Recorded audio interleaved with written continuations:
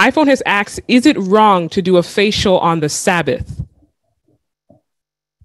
To do a facial on the Sabbath? A facial. Now, yes, a facial. I understand the question.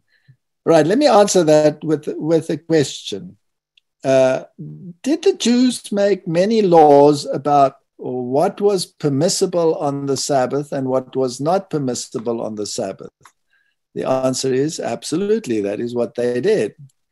So they went and they made laws so stringent that the Sabbath became a tremendous burden. Now, the Bible has only a very few criteria when it comes to the Sabbath. Number one, you must not neglect the assembly of the saints where possible. Number two, you must call the Sabbath a delight. You must delight yourself in the presence of the Lord. Then there's the criterion of you should not be doing your own thing. And of course, you shouldn't buy or sell or do business transactions or any of those. You must rest in the completed works of God on the Sabbath. And when you go beyond that, it becomes very hard to say that there's very much more written on it. And according to the Jews, Jesus was the greatest Sabbath breaker that they had seen.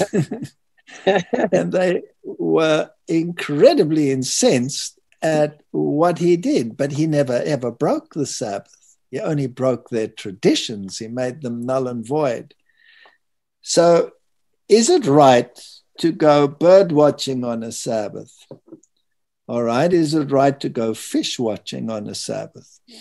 So if you put on a snorkel and you put your face into the water and you're watching fish, is that worse than watching birds, where you are not putting on a snorkel and looking at the fish?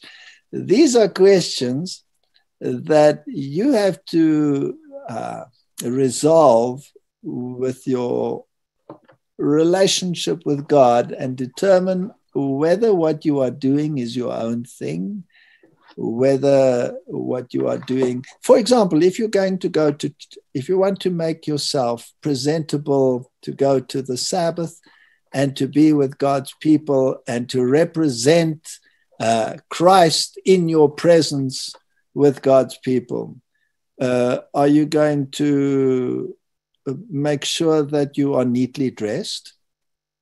Are you going to make sure that you are hygienically nice and cleansed? Are you going to do any of those things? And how much of that is permissible before you can say you are keeping the Sabbath or breaking the Sabbath? That's a very personal thing. So if a facial means cleaning your face in order to make yourself presentable to God, then how far you go along with that is something that you decide together with your God.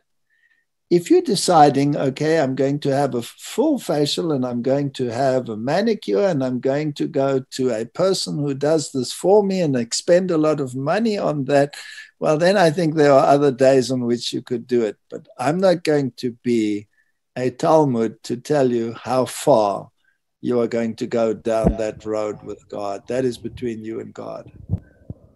Amen. What a powerful answer, Dr. Veith. And what is so interesting is how both you and Elder Skeet referred back to the motive.